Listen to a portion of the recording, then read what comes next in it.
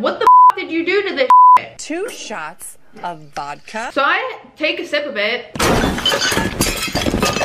You stupid. And then I blacked out. Hi everyone, my name is Kaylie and welcome back to my YouTube channel.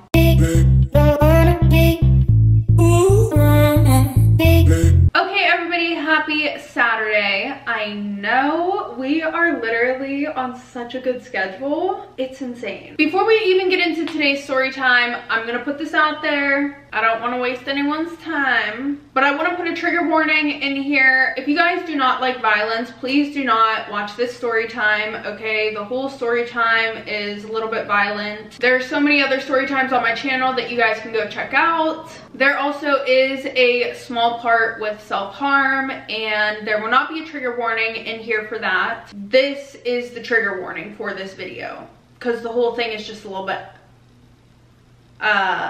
well, f***ed up. So please, if any of that stuff makes you uncomfortable, exit the video. I'll have a new video next week, and I apologize. Hello everybody, this is future me popping in. I did want to put something in here that I forgot. On my Instagram, I'm starting to do like polls for whatever video is gonna come out the next week. So if you guys voted for this video, hello, it is here. But if you guys want to participate in this, make sure to go and follow my Instagram at Kaylie Leas, K-A-Y-L-I-E-E-L-E-A-S-S.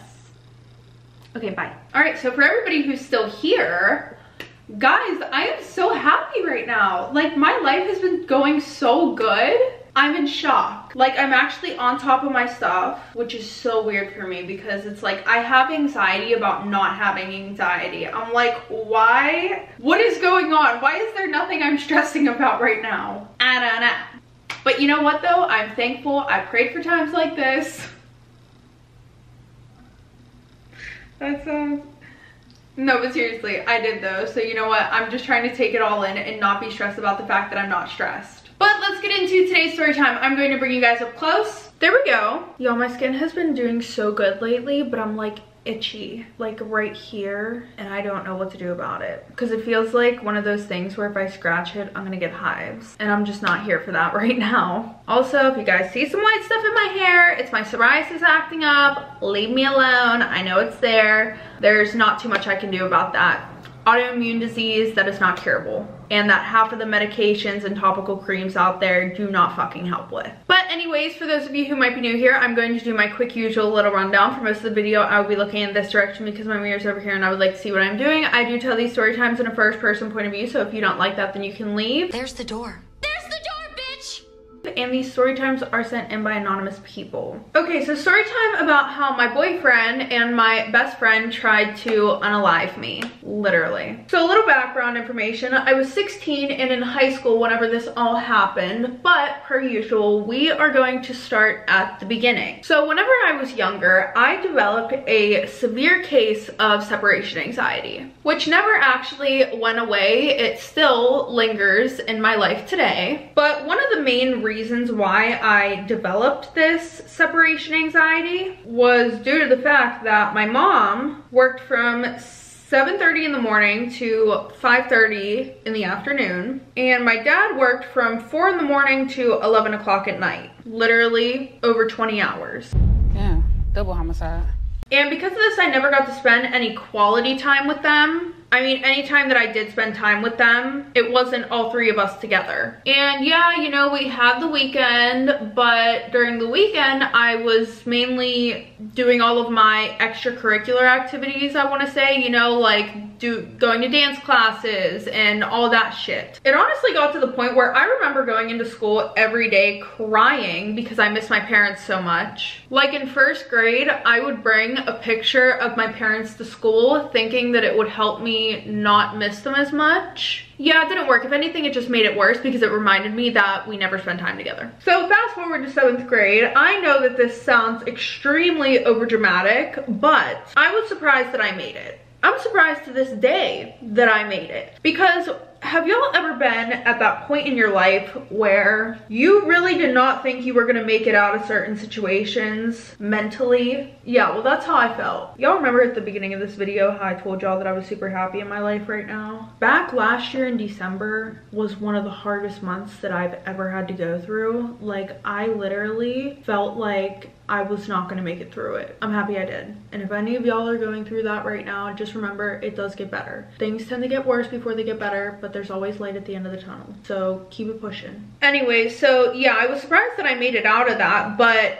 even though I made it out of that, I was still very deep into depression. Actually, it got worse, I'm not gonna lie. Mainly because of the fact that since my parents were gone 24/7, I would spend a ton of time with my grandma. Like, we would do everything together. She was definitely my second mom. Well, very suddenly and unexpectedly, she ended up passing away. And I felt like my world was ending because the one person that I was actually really close with was no longer around. And when you think of someone having depression, you don't necessarily think of a child being very depressed, but I just remember at one point I was sitting upstairs in my room alone and I didn't have anything sharp to harm myself with, so I took a pencil eraser and I rubbed it against my skin so hard on my wrists and thighs that it actually began to like take skin off, and there were just scabs all over. At the time I was confused on why I did this, but I really just feel like I needed to feel something because I was so numb. For anybody who's never struggled with self-harm like myself, I've never done it. I've never really had an urge to do it. So I've always wondered the reason behind it,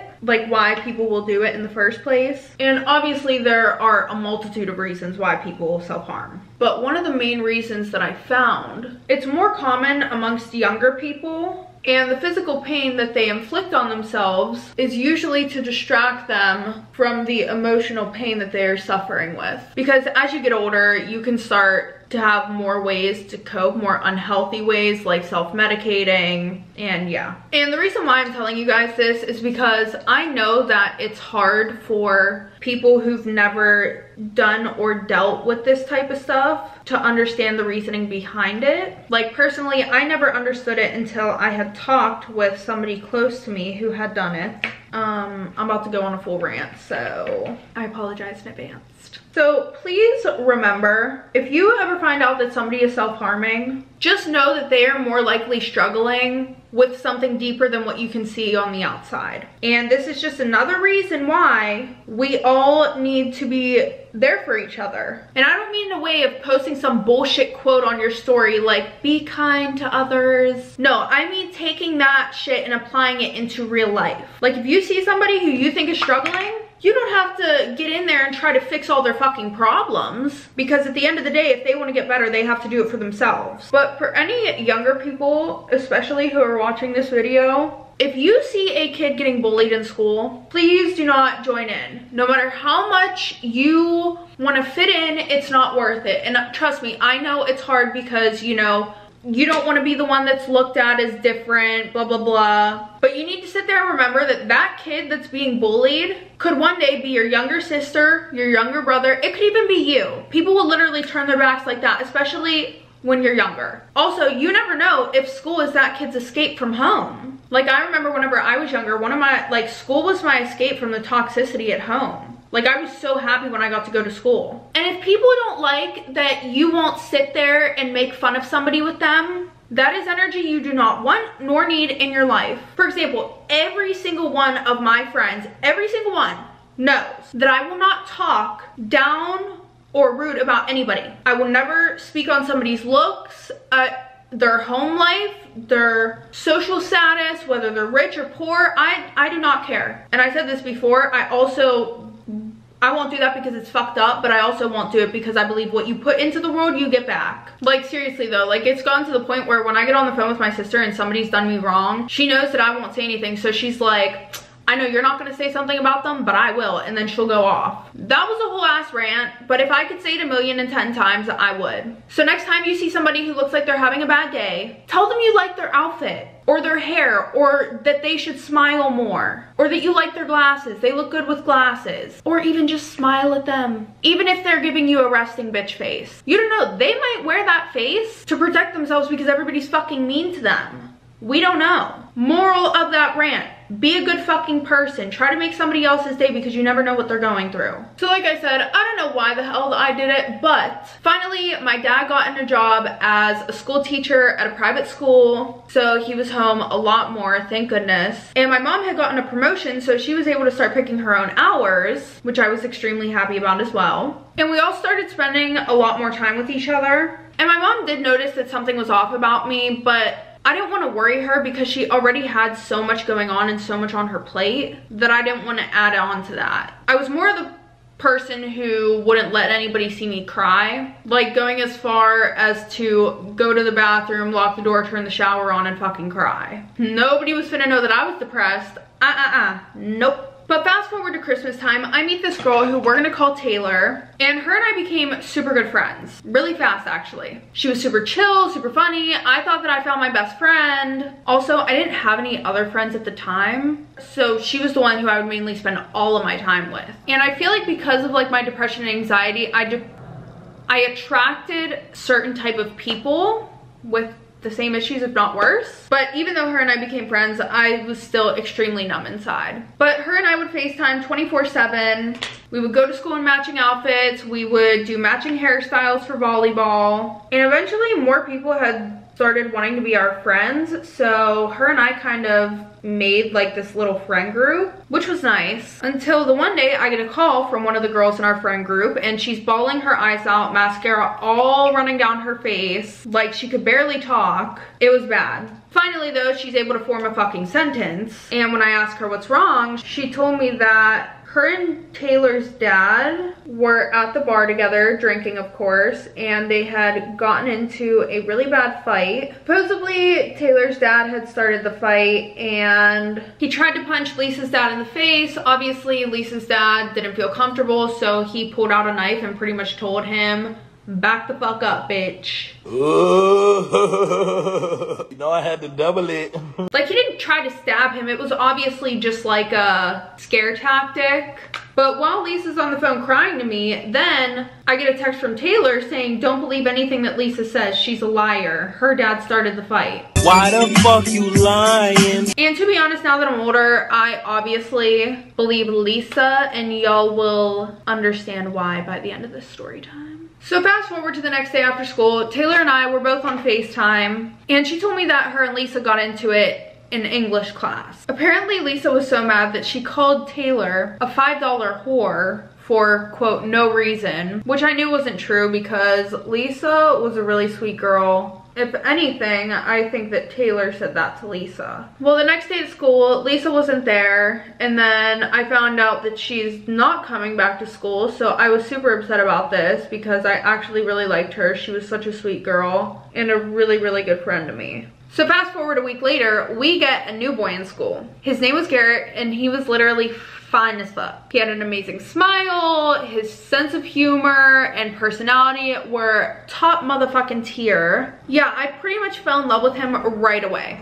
And I wish I was being over dramatic, but that's more of an understatement. So like I said, I caught feelings for him right away, but I had to soon shove those feelings up my fucking because I get a call from my best friend Taylor later that day, and she starts going on about how Garrett's so hot, blah blah blah, and y'all know the rules. Just kidding, maybe you don't, because Taylor made them up her fucking self. Now the girl code that we had to follow was, if we see a guy in school that we like or we think is attractive and we say his name first, we get dibs on him until that person loses feelings or breaks up with that person. So yeah, I completely just fucking shoved those feelings, you know where, and forgot about them until my freshman year in high school. So about a week after high school started, Garrett and Taylor broke up. And I was about to turn 15, so I was throwing myself a birthday party, and almost all of my class was going. So, you know, I was super excited,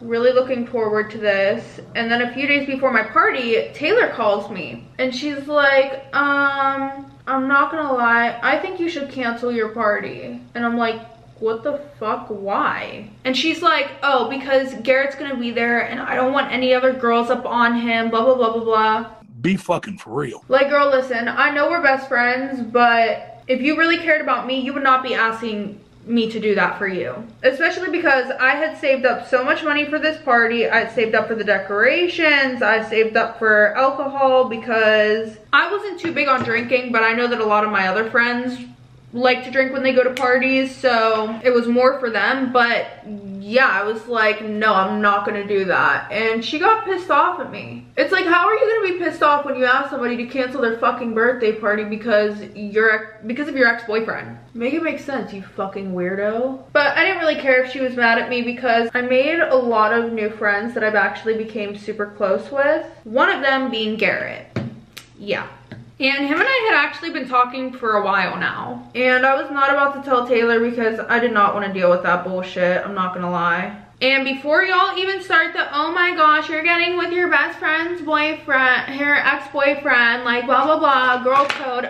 Listen here, I followed girl code. Okay. They weren't together anymore. So it is what it is. So fast forward to the day of my party. I decided that I wanted to get my makeup done. And I'm so happy that I did because it literally looked fucking amazing. Well, then Taylor comes to my house to finish getting ready, and then she looks at me when she gets there. She looks me up and down, and she's like, I knew there was something weird about you. And I'm like, what are you talking about? And she was like, oh, well, when you didn't answer my text for 3 hours, I knew that something was up, and your face looks cakey as fuck. And listen, y'all, I knew that I looked good. Like, I knew it. And I knew that she was just fucking jealous.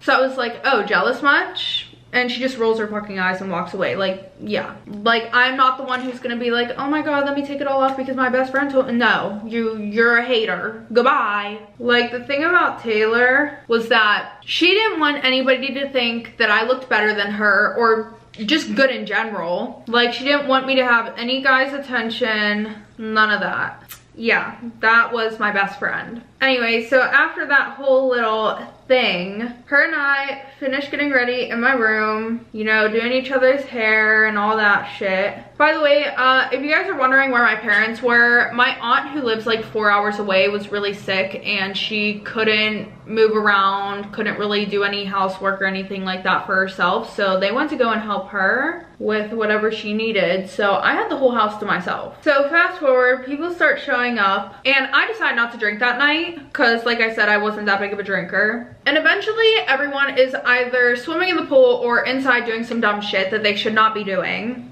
And the only other person who didn't drink that night was Garrett because he was getting picked up in the morning by his sister. He had like track practice. I don't fucking know. All I know is that he was at my party and him and I were vibing so hard because literally we would only FaceTime and text. So you know it's good when you're in person and like you still have that same connection that you guys do over the phone. Because you know sometimes it can be a little bit awkward. But talking to him in person unleashed those feelings that I had for him. Like, it only took that one fucking conversation, I'm not gonna lie. So fast forward, Garrett and I, we start dating and everything was great. I thought this man was gonna be my future husband. Like, I was convinced. Like, I definitely thought that him and I were meant to be together. You know, like twin flames, soulmate type shit. And the fact that I got along super well with his parents because his dad was a coach for a basketball team and I played basketball. Like I said, I just thought everything was perfect. I never met his sister though, which was kind of weird because I would go over his house all the time and I would never see her. Like, I wouldn't even catch her walking out the house or anything. Well, then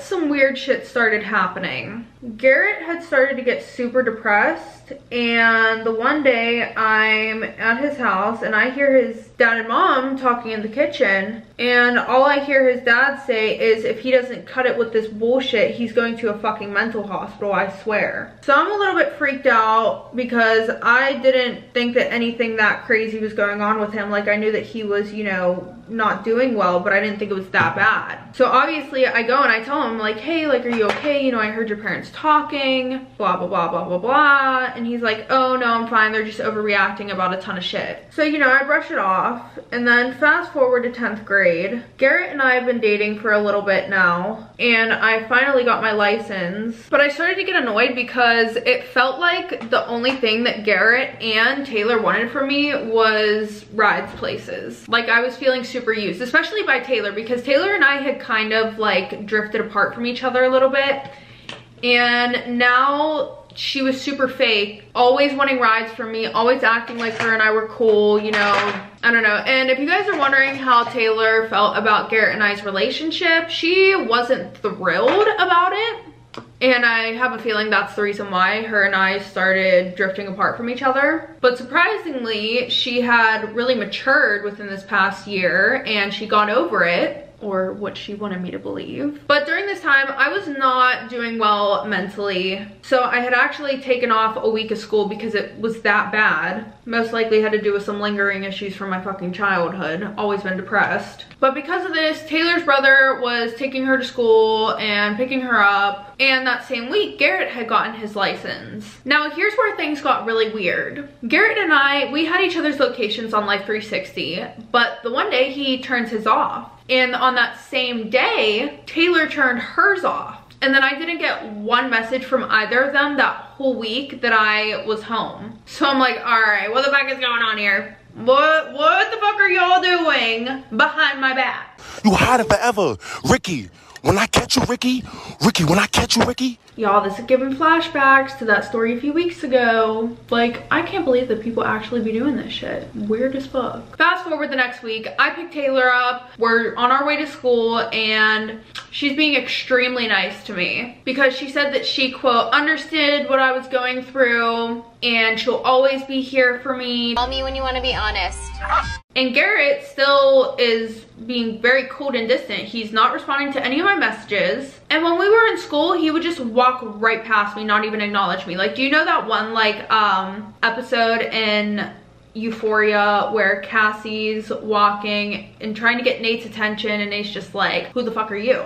I don't know you. Yeah, that it was like that scene right there. Broke my heart a little bit, not gonna lie, that really did hurt me. So yeah, now my mental health is getting worse than it was. Like, I should have saved that week off for whenever all of this shit was gonna happen because now I really did not want to be at school. So I also had a feeling that him and Taylor were up to something, of course, but I barely had the energy to go to school, so I definitely was not about to sit there and play detective with them. So this goes on for literally 3 fucking weeks. 3 whole weeks. And then I get added into a group chat with Taylor and Garrett, and they were like, oh yeah, all 3 of us should hang out. Also, we have some things that we need to discuss. And I'm super uncomfortable, so I told them no.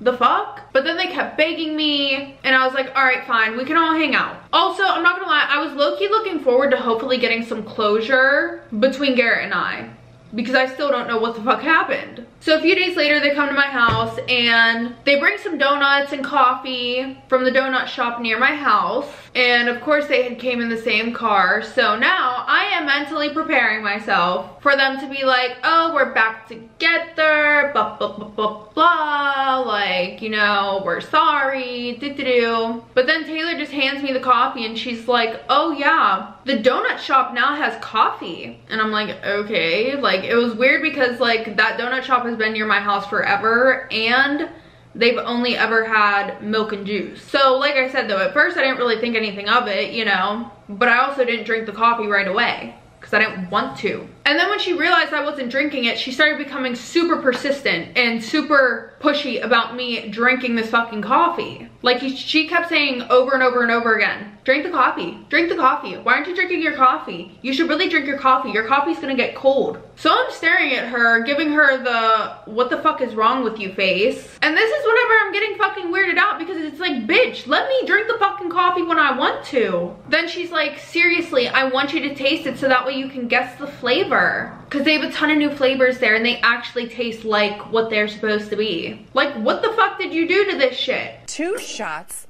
of vodka. So I take a sip of it. You stupid. Dumbass bitch. It tasted like fucking shit. There was no fucking flavor actually. And then she was like, no, you have to drink more. You have to get the full flavor. So I take another sip and while I'm like taking a sip, I'm looking at her and I realize that Garrett like nudges her kind of like in a way where it's like, you're making it obvious that we're trying to do some shit. Fucking stop. Oh, hell no. Also, Garrett just seemed super uneasy the whole time. He really didn't even say a word whenever they got to my place. Next thing I know, I feel super dizzy and then I blacked out. The last thing that I remember hearing, in all honesty, is Garrett just being like, stop, Taylor, stop, don't fucking do that. Stop what? I have no fucking clue. But what felt like a second later, I woke up.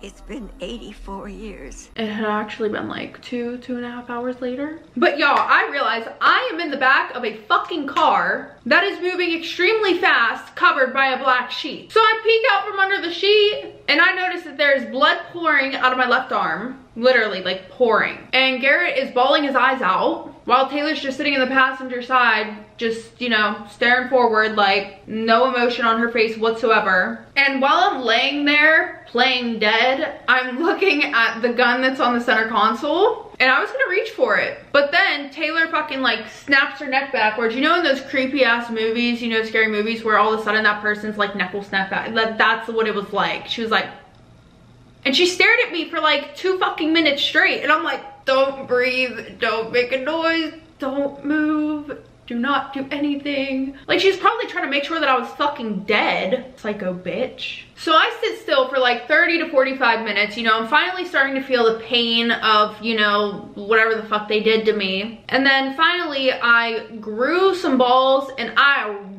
ripped that gun off the center console. Oh my God.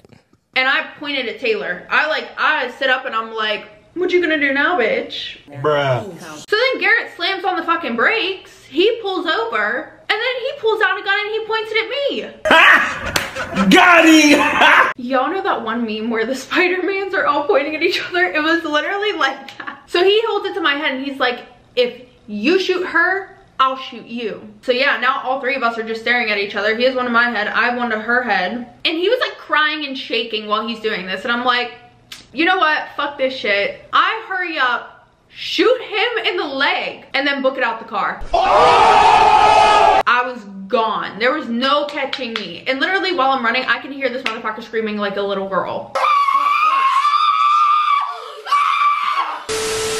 Don't put yourself in situations that you can't handle, babe. No. And you just shouldn't do that. Finally, I run to some random ass fucking restaurant on the side of the road. And I run inside and I'm asking people to use their phone. And everybody's just staring at me like a deer in the headlights. Like I have 3 fucking heads. And instead of calling 911, they're asking me if I'm okay because like I got stabbed in the fucking arm, you know, blood is pouring all over me. So that's when I'm like, y'all are fucking dumb. I snatched some random lady's phone. I call 911 myself. And of course they don't arrive until like 30 minutes after. Well, thankfully Taylor and Garrett pulled up at the same exact time as they did. So I hurry up, I point to Garrett and Taylor's car. Fast forward, they end up getting arrested, blah, blah, blah, blah, blah. And then Taylor and Garrett's parents came. Apparently I had more than just a stab wound. I didn't notice that, but it was bad enough for me to go to the hospital. I guess my adrenaline was just really high and I didn't fucking notice. But eventually I did end up speaking to Garrett's parents and they had told me that he hasn't been well mentally for a while. Prior to this, he had been spending a lot of time in his room alone. Also, he kept telling them that he never wanted to see me again because I was lying, cheating, slut. Apparently, Taylor had told Garrett that I slept with his best friend and I took that week off because I found out that I was pregnant with his best friend's baby and I needed to figure out how I was gonna break up with him. But that's not the only thing. Garrett was even more of a creep than I thought. Garrett was even more of a weirdo than I had originally thought. He had naked pictures of me and my parents. And he also somehow got pictures of my dead brother. Yeah, my brother who died 7 years before this in a car accident. Well, anyways, fast forward. I'm now a freshman in college. Taylor is thankfully in jail, where she fucking belongs.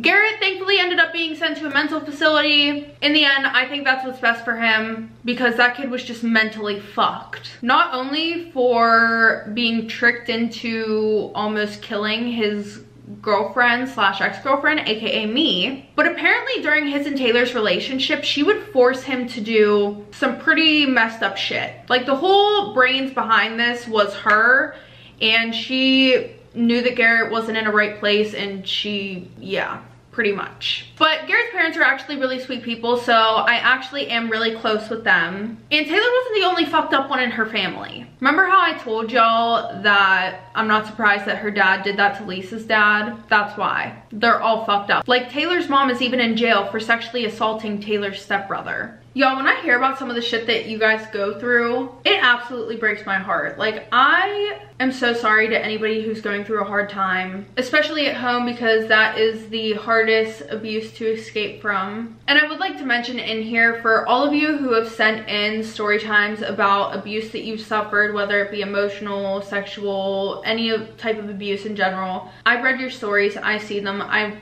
want you guys to know that you are heard, and some of them, majority of those I can't post on here, and I know that sometimes it's just nice to get it out so that way you feel like you're not holding it all inside. So, you know, my DMs are always open if you guys need to talk. And another thing, this story is seriously just another reason why you have to look out for yourself. People are fucking crazy. The world that we live in today is absolutely horrendous. And you always have to be an advocate for yourself. Like, if something doesn't feel right, if you have a gut feeling that something is not right or something bad is going to happen to you, trust your instincts. I don't care if you were wrong. So what? You thought something bad was gonna happen at that party and it didn't, but you know what? What if it did? I know it seems like I'm being overdramatic, but just watch out for yourself, protect yourself, and yeah, please.